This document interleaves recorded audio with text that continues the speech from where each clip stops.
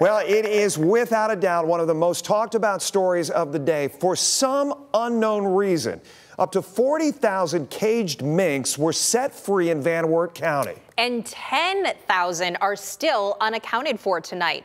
The sheriff's office there tells us someone broke into a mink farm this morning and set them all free. Our Michael Sandlin traveled down there today, and he gives us an idea of just how strange of a day it has become and how strange it became for everyone nearby.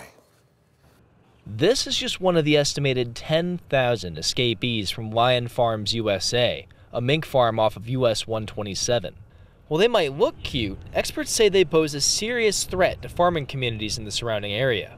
They can get into flocks of chickens and ducks and other birds around that size, and they can devastate a flock. That's Curtis Young, an agriculture and natural resource specialist with The Ohio State University. He says while these minks were farmed, they're far from tame and are known to kill more than they need to live. As the Wert County Sheriff is investigating how this happened, his office has already received multiple calls for concern from the public. In the hours since the escape, sheriff's deputies confirmed for me that snow plows had to be brought in to deal with all the roadkill, and dozens of locals have come out with firearms to help control the population. One such local is Steve Riplogel, who says he's already shot 8 minks so far today. He says his friend's chicken farm has already been attacked, and he's shooting them as a public service. A danger to society, nuisance. What do you plan on doing with them? Well, I heard they're about $40 a pop, so let's find out where I can get them. With mink hunting technically illegal in Ohio, it's hard to tell where the chips will fall legally with this behavior.